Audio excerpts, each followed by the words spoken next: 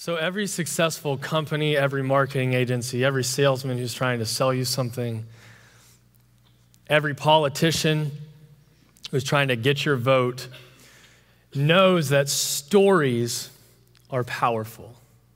They're extraordinarily powerful. If you didn't catch it, that was a gum commercial. And it almost made me cry. 3 times. Hundreds of millions of dollars and hundreds of thousands of hours are spent every year trying to connect with you and I in a unique way, in a way that stands out, perhaps even in a way that resonates with us on a deeper level. Increasingly, companies and politicians are leaning towards stories to win you over. And the end product is commercials like that one. And we actually had to choose between a lot of them because I wanted to show you like 6 or 7, but the rest of the staff was like, don't do that. And so we didn't.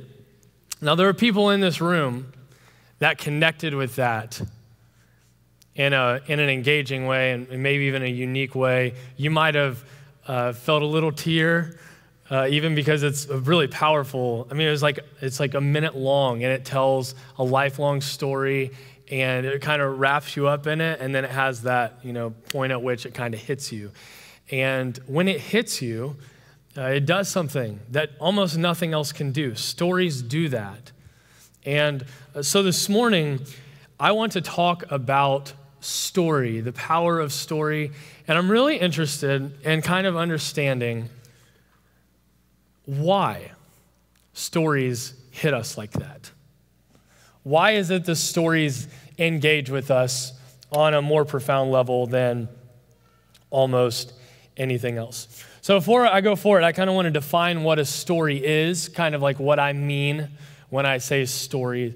I mean that a story is a collection of beliefs about life that shape who we are.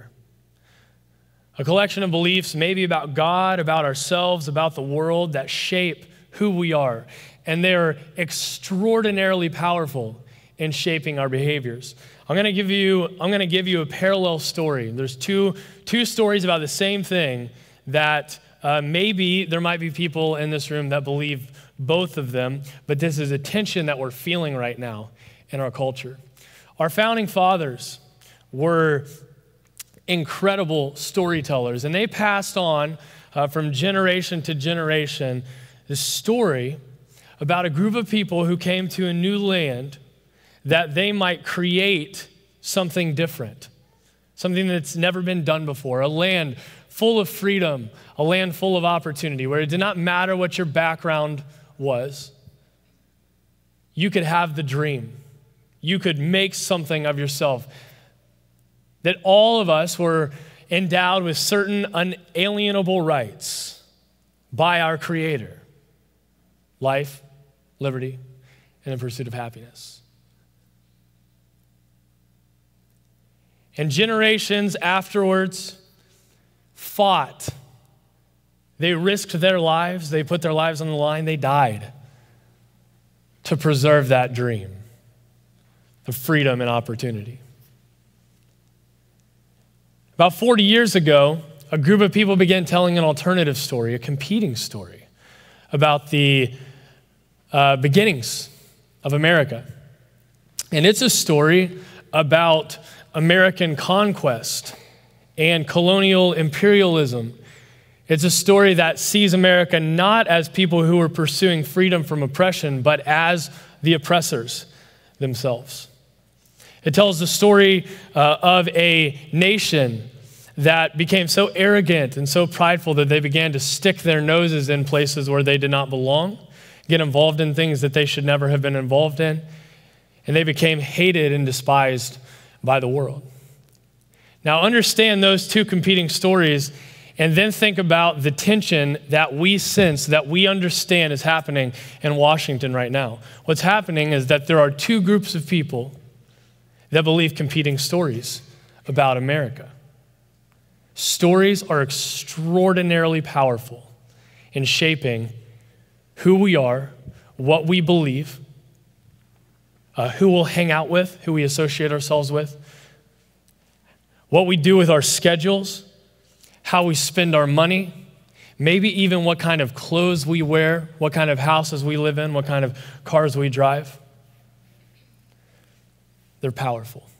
And so I want to talk about the Bible as story, because I think that sometimes we miss out on engaging with it the way that we were supposed to engage with it. The Bible tells one story from beginning to end, and there's one central character, and his name is not my name or your name. He reigns over all. The whole story is about him. The whole story is for him. He works everything together for his purposes through the story. And we are intended to see the world through the lens of that story. That's what I believe. I'm going to read Psalm 33 to sort of kick this off, because I think that it really hits kind of like some of the key elements of this story. And it's really beautiful as well. It's going to be on the screen behind me here. If you have a Bible, you can go ahead and turn there. If you have, a smartphone or a tablet, don't feel like I'm going to judge you, think you're texting or tweeting how bad of a speaker I am or anything like that. Although if you do that, that's rude. The Lord merely spoke, and the heavens were created.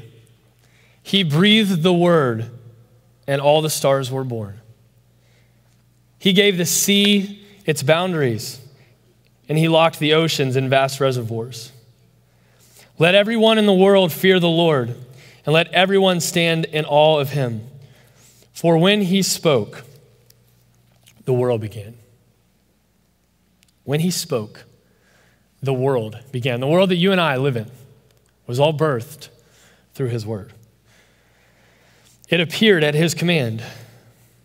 The Lord shatters the plans of the nations and thwarts all their schemes, but his plans, the Lord's plans, stand firm forever. His intentions can never be shaken. What joy for the nation whose God is the Lord, whose people he has chosen for his own. The Lord looks down from heaven and sees the whole human race. From his throne, he observes all who live on the earth. Now, the interesting thing about that commercial that I showed you earlier was that as we walk through our lives in this culture, we are interacting with story at an unprecedented level. We are engaging with more stories probably than we were ever supposed to. People, companies, politicians, anyone who wants something from you. They're trying to give you a story. And so perhaps there are stories out there that are not true. Perhaps there are stories out there that are false. Now, how would you or I make a determination about which stories are true and which ones are false? And isn't it possible that we could live in a culture that even we ourselves could be wrapped up in a life that has been formed by false stories? I think it's entirely possible. So the message today and the journey that's launching on February 22nd, which Brian and Nicole talked about, are focused around this idea of story. What if we, as a group of people, were collectively formed by God's story more than we were formed by any other story? What if our community was shaped by the themes that are present here more than they were shaped by the themes that are present and celebrated in our culture? What would change? What would be different? Where are the conflicts between God's story and the stories that some of us have been trained up to believe? That's what we're going to be looking at this morning, kind of. Just kind of give kind of a little glimpse of that. And then the whole journey is about that. The whole journey is, here's the story of God. You want to live in it. Or do you want to live in a different one? And how would our lives look different? How would they be shaped differently if we allowed ourselves to be transformed by the story that this tells from beginning to end about a good creator king who is working to restore everything that's broken? I'm going to give kind of an overview of the biblical story today just from one angle. And it's not my angle. It's an angle that I've got from one of the leading theologians of our time named N.T. Wright, who is he's a brilliant guy. But I've amended his thoughts here a little bit to my own. But the concept is his. He talks about the biblical story in 5 acts. A-C-T-S. I have trouble saying that word. I don't know. Maybe I'm just bad at English. But Acts. Lindsay and I just went to Cinderella on Broadway down at the Aronoff Center the other night to celebrate her birthday. And so when we got there, we sat down and we opened up the playbill, and it had Act 1. And then it talked about everything that would happen in Act 1, and then there was an intermission. And then Act 2, and it had everything that would happen. That's what I'm talking about. When N.T. Wright talks about this, he's talking about five-stage arrangements kind of thing, these 5 major things that happen. And so this is a simplified way of looking at the story, but the whole story is focused on the union of God's reality and human's reality, or you might call it heaven and earth, the union of heaven and earth. So there's going to be some things up here that pop up that sort of display this visually as I talk about them. Act 1 is the beginning. God creates everything, and heaven and earth are one. They come together in one big circle. They're perfectly united. This is a place where God reigns perfectly and fully. Everything, therefore, is how it should be. Everything is how it should be. Nothing is wrong. Humans, God, animals, all of the created order, they all live in perfect harmony. The Hebrews would call it shalom, the interwebbing of all created things into harmony. And so everything was that way, lived perfectly under the rule of God. But in Act 1, very quickly what happens is that humans reject the rule and reign of God. And dysfunction is inserted into a functional system, and things begin to spiral out of control, actually very quickly. As you read Genesis 1 through 6, I mean, things they spiral out of control very, very quickly, like a small crack in the wall of a dam. With the pressure of the water kind of against it, kind of continues to exploit the crack, and eventually just, the whole world floods with sin. And all of us are exposed to it. All of us have been guilty of this. We've all kind of rejected God, so this is our story, right? We can't just look at the first humans and be like, you idiots. I mean, we probably would have done the same thing. But that's what happens. Act 1, everything is good, and then everything is not good. And then intermission. And so what we have in the first act is, at the end of the first act, is God, heaven and earth separated. God's reality and human's reality separated. Humans can no longer be in the presence of God. Well, Act 2 begins with God calling out, setting apart a family. And through this family, he plans to bring about the redemption of all things. And you can see that in this act, heaven and earth intersect, but not totally. Just in a small part, they intersect. And they intersect in a place called the temple. So God sets apart a group of people called the Israelites. He makes a covenant with them. He says, I'm going to be your God, and you're going to be my people, and I'm going to be your king. You're not going to have a human king. I'm going to be your king, and I'm going to live in this temple, in this room. But no one could go in. Only one guy named it wasn't his name, it was his title. The high priest could go in one time once a year. So, I mean, this wasn't like total access. This was a very serious thing, and he had to go in the right way. Otherwise, things turned out badly for him, because you don't walk into God's presence flippantly. This only happened in the temple. Heaven and earth are intersected in the temple. God's presence is among the people once again. But the same thing happens. The Israelites reject the presence of God. They say, we don't want you as our king. They actually go to the prophet Samuel and they say, this whole thing where God is king, we don't like it. We want to do something else. How about we get a human king just like everybody else? That'd be great. And we all know that that's probably not going to pan out very well. Same thing happens. So Israel in Act 2 actually rejects the reign of God as well. Act 3 is completely and utterly surprising, but if you're conditioned to this story, it might not come across as surprising to you. God becomes a human. God actually becomes one of us, lives among us, and then suffers and dies. Why did he suffer and die? Well, ultimately, it was God's plan. But the people that God used to sort of get to that point were the people, the religious leaders who had been waiting for this Messiah. And guess what they did? They rejected the reign of God.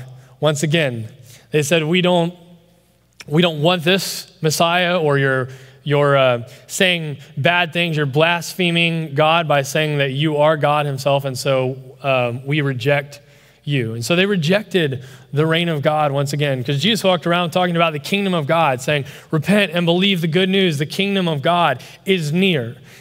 Jesus was ushering in this new age, this age of the kingdom of God, and the religious leaders rejected the kingdom of God. They rejected it. Do you see a pattern? God comes to live, and God has his presence among people. People reject it. Jesus is crucified. He dies, but he resurrects. His resurrection leads us into Act 4, which the disciples were hoping was the final act. In Acts 1, they are with Jesus and they say, hey, is this it? Is this the culmination? Are you now going to restore the kingdom to Israel? Is this it? Are you going to become king and sort of put all nations under your feet? And I like to say, Jesus said, no, I'm about to leave, actually, in 5 minutes. We're just about to leave. So no, that's not happening right now. And he ascends into heaven and then sends his spirit to be with his disciples, with his church, and gives them the commission to go into all the world and be witnesses that they have seen the King. The King is here and his kingdom has come, and you can be a part of it. I'm going to come back to Act 4 in just a second, but I just want to say very briefly, again, heaven and earth intersect somewhat. Again, in the temple, only Paul says this time, the temple is the body of believers on the earth. When we all gather together, we are like bricks being built, stones being built one on top of one another into a house for God. And that God's presence lives in the middle of us. So people should be able to look at us and see, what is the kingdom of God like? But I'm going to come back to that in just a second. That's how I'm going to close. So Act 5. Isn't this weird? Like, we know how the story ends. It's just kind of unique, right? We've already been told what Act 5 is, which is the coming back of heaven and earth once again. What that means is that humans who acknowledge the lordship of Jesus, Those who will come under the submission of his kingship and live in his kingdom will once again live in perfect harmony with all of creation. He will make all things new. He will come back, he is returning, and he is making all things new. So that's the end. That's how it ends. Act 5, we get to live in this perfect kingdom forever. So the question is, how will we live in Act 4? You might have caught that Act 4 is still happening. Which is interesting because we all have these other stories that we're chasing. We have these other things that we're pursuing with life because we think they're important. We have these other stories that we're being formed by that might actually distract us from living as full participants in the one true story that is happening all around us. So how will we live then as participants in this story in Act 4? That's the question. And it's a question that is actually only answered, not intellectually, but by our lives. Right? There's not just an answer that says, well, here's how we will live. That's not how you answer that question. You answer that question by joining with God in his mission, which we're going to talk about in a couple of weeks, in the restoration of all things. Here's kind of the challenge for this morning that I want to leave you with. Since there are so many stories floating around, since we have the opportunity to engage with so many different ideas about what life is, why we're here, what we should be pursuing, and all that, how do we know which stories are forming us? How do we know that those TV commercials and those TV episodes and those movies and those cultural expectations, how do we know that they haven't tricked us into living for something that's not true?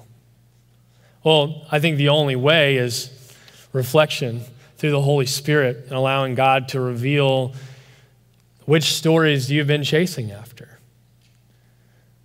which stories we've been chasing after as a community. I think there's also hopefully some dreaming involved that allows us to sort of ask the question, what would our community look like if we were really formed by this story of God? And that's ultimately the hope of the journey, that 8-week series, as we gather in small groups and do our weekly challenges and all that. The hope is that we will learn to be formed by the story of God. This is the greatest story that's ever been told. And it's the one true story. And you and I are invited to be a part of it. Let's pray. Father, thank you so much for this morning. I pray that as we come to you and sing a little bit more, and as we pray together, that you would just birth something in us, that you would spark something in us that causes us to ask the right questions about who we are and what we're here for and how we can participate in your story. Pray this in Jesus' name. Amen.